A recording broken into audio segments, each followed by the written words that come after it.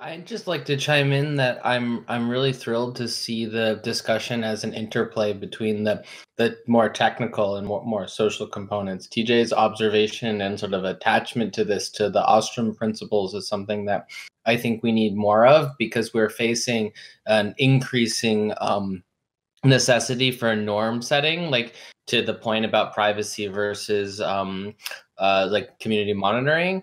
A lot of that stuff can only be set through the norm formation and sort of the community kind of establishing some rough consensus about where we belong on these spectra. And you can't really establish that rough consensus if you don't first make visible the fact that this is a question. So like it's really easy to run over a topic if it's not ever expressed.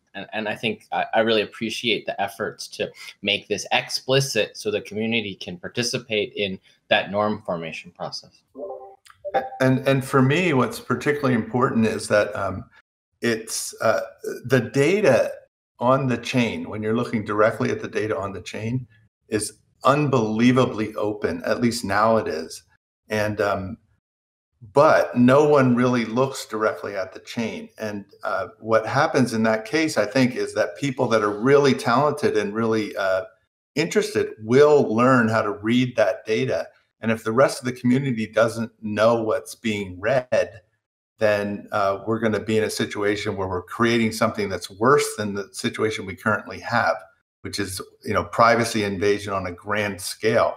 And that's kind of the thing that I'm most concerned about.